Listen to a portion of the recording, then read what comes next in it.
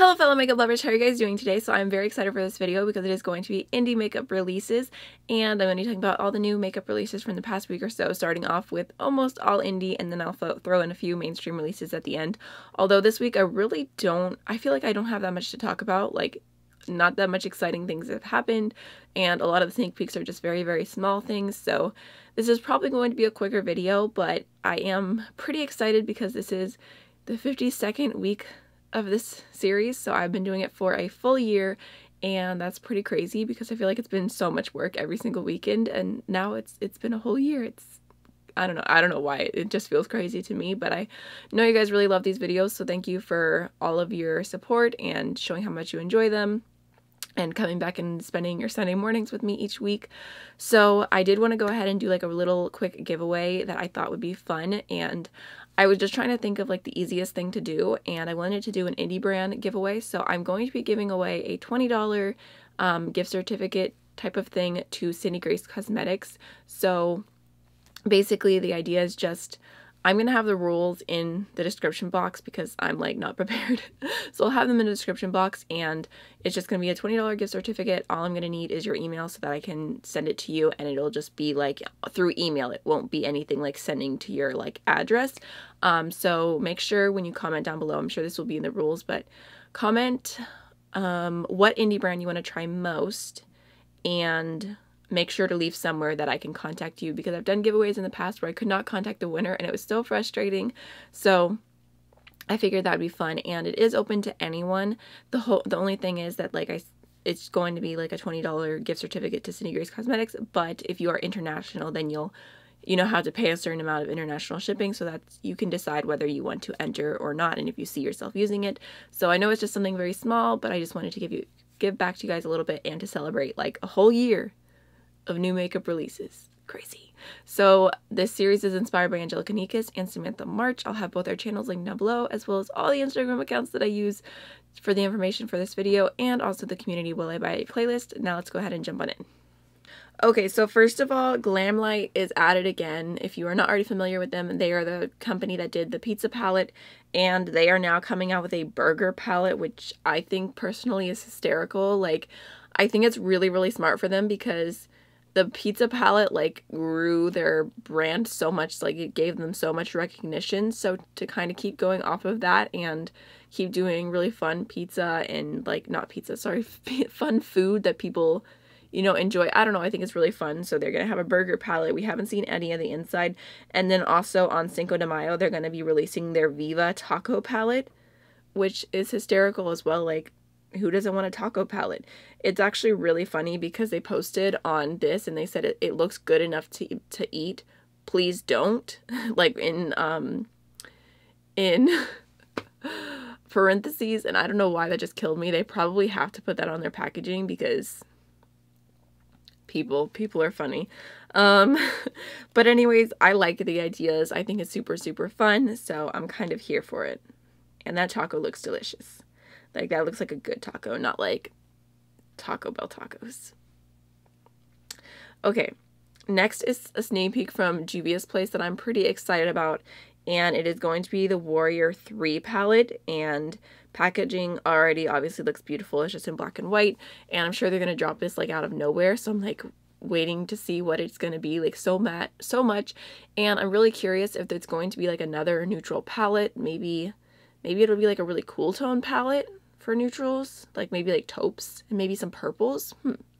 I don't know. I feel like I have so many different ideas. Like, I want Juvia's Place to come out with a purple palette. I want them to come out with a purple palette. No, really, I don't know what it's going to be, but I'm very, very curious, and I'm very excited to see it. Okay. Next is it's a new palette, and it's called the Culture Shook palette. And it is from Sarazaar Cosmetics, and I do think that this looks pretty. It is a mixture of neutrals and colors, but I kind of really like the colors that are in here. Like, there's like teals and blues and like some purples and pinks, and then like a row of neutrals, and I do think that this looks really pretty. And also, I love the name, like Culture Shook. Okay, so next is a little announcement from Menagerie Cosmetics. They will be coming out with single shadows very, very soon, which is super exciting. And I'm assuming that they are going to be releasing their singles from their palettes because of this picture. And they said that all the mattes are going to be $4 and the metallics are going to be $5. I think that pricing is really, really great. And I think that this is perfect if you did like their palettes, but you didn't want the whole thing, or if there was just a few shades that you were super interested in. I think this is exciting. I'm excited to see if they release more colors and what they do with it. So I think that's cool. Okay, so next is a new release from Amy Hearts Beauty, and this is their new collection. I can't remember what the entire collection is called. I know the palette is the Galactic Phenom palette, and these are actually my swatches, so you can see that they're coming out with 3 new pigments, 2 highlighters, 3 lip products, and a palette, and I am going to have a video up on this tomorrow. I'm actually wearing it on my face today. I have the palette right here in case you want to see it on video. Let me see. I'll open it up. It's kind of a mess, but here's what it looks like. So I will have my thoughts up tomorrow, and hopefully if I get it all filmed and edited in time, because I'm, still testing it out.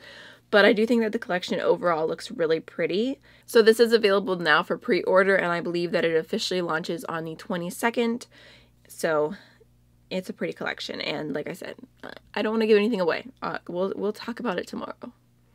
Alright, so next is from Peaches Makeup, and they are coming out with new pigment drops, which I think the packaging on this is kind of hysterical, like the little drops in their faces and everything, but I think this is a really smart idea.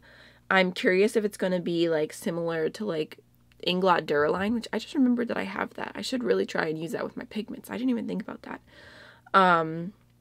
So I am very interested and intrigued to see what this is going to be, and I'm loving the Peaches makeup pigments that I have purchased, so I have my eyes on those. Next is some sneak peeks from Bombshell Cosmetica, and they already sneak peeked that they were coming out with a Malt Parlour collection, but now you can see the inside, and this is really cute. It's another burger palette, and I really like the packaging. They have a cookie palette, a milkshake palette. Oh my gosh, the milkshake palette is killing me. And like the shades that they showed so far, like it looks really beautiful. And I'm very, very intrigued by this. I think they ended up showing sneak peeks like as soon as Glam posted their burger palette, because, if you wait like a few weeks, then people will say like, oh, you stole this idea, or blah, blah, blah, did it first. But obviously you can see that they both had the palettes in production at the same time. So sometimes it just happens like that. But I am very, very intrigued by this collection, and I think it's very, very cute and unique. Alright, so next, Lime Crime. Wait, Lime Crime is not considered indie anymore, are they? Oh yes, I do have other indie brands to talk about, actually. Yes, okay. So first, I don't know if they're indie or not. I don't know. I'm a hot mess. I'm sorry. Okay, Karity Cosmetics is coming out with a new palette, and it's the Come As You Are. So I think this is supposed to be like 90s grunge, and I do like the palette. I like the color scheme. It does look unique, but do you ever see something and you think it's unique and you think it's pretty, but you just have like absolutely no desire like to want it, or to like think that you need it or try it? I don't know. Like I think it's pretty, but I'm just like, what's the word? Like Switzerland. I'm neutral. Why couldn't I remember that? I'm very neutral towards it. Something else that definitely did catch my eye is the new Minnie Mouse and Dose of Colors collection. I think this is so cute. The original Disney one, I was like, yeah, no, those are not my colors, but this I definitely love. I think it's really, really pretty. I love the packaging, like on the lippies and the palette. I think this is super cute. I just know I don't need it. So this is something I definitely was like, nope, you don't need it. You don't need it. Even though I really, really love the palette. I think that's so cute. I love the lipstick packaging, but I don't need it. I don't need it. But I do like the way this one looks so much more. Was the other one Mickey and this one's the Minnie one? I do think like having the two collections is pretty cute. And I really like having like the red tones, and I like what they're doing there.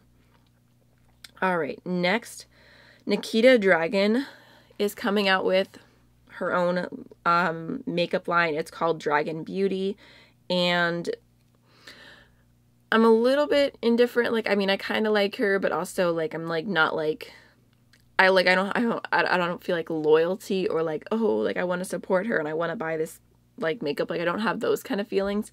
But I do think that the packaging on this is really, really cute. Like the whole egg idea, I'm kind of here for it. I don't know if that's just PR packaging or if that's what things are actually going to come in. But I do think it's like, it's really cool packaging. And, you know, it's highlighter. I think those are highlighters, right? No, transformative face powders. Okay, I don't even know what that means. So there's face powders and a lip product. Okay, next is a new release from Jeffree Star Cosmetics, and I just have to talk about this for a moment. So this is the new Blue Blood palette, and I was a little bit like holding my breath whenever I saw the packaging and like what it was. I was like, oh my gosh, it's gonna be the perfect blue palette. I'm gonna want it, but not want it so bad, like those weird mixed feelings. And now we have seen the inside, and I do think that it looks nice. It looks pretty. I'm not in love with it. I feel like maybe it's just one of those things where you need to see swatches. There are a few neutrals put in there, which, you know, is probably a smart idea so it doesn't like overwhelm people who don't like love color as much, and they could still see getting some use out of it and still getting something fun. Like, it makes sense to me. I think the colors look pretty. I mean, there's a lot of blues. I like it. I'm not gonna buy it. If you guys want me to, I can try and do like a dupe of this. If you want me to do single dupes, I can like try and do it from the picture. So I'm curious to see what you guys think of that release. And he's also releasing a lipstick bundle, which is all different blues. And I think that this is smart, and I think the campaign photo is really beautiful as well. And maybe this will make blues more trendy. I'm here for it. So nothing I'm going to purchase, but I do like the idea of the relaunch. And then there's also some new releases from Lime Crime, and these caught my eye because I think the packaging is really beautiful and springy, and they are new blushes. Definitely some interesting colors. Like there's a green blush here, which kind of goes with Lime Crime, and you know, there's some beautiful colors for different skin tones. Not that I need any of it though. I definitely have more than enough blushes, but I do really like the packaging on those. And then last but not least for today, I know this video is super short compared to normal, but I don't have as much to talk about. I feel like this week was kind of slow. Also, maybe I just haven't been doing as good a job at indie hunting this week. I've been extremely busy.